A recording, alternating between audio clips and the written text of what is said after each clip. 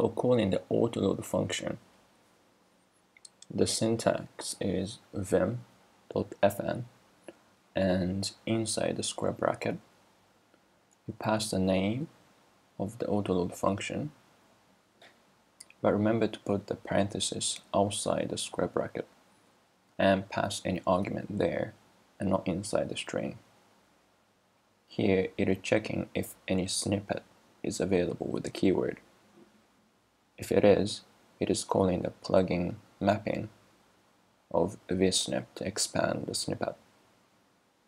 Make sure to not put the n in the second argument for any plugin mapping. If there is no snippet, just press tab. If you also want to use the tab to cycle through the list, like Ctrl N, then you can feed the Ctrl N when the pop-up menu is visible. If you also want the tab to trigger the pop-up menu, you can use the helper function given in README page of CMP. So this has words before. Check if there is any characters before the cursor. So if there is no words, then enter tab. If there is, then open the autocomplete menu.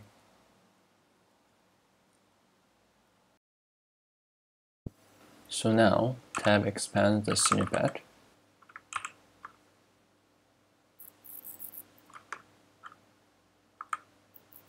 If no snippets, then opens the pop-up window, and we can also cycle through the list, and if there is no letters before the cursor, it just inserts the tab.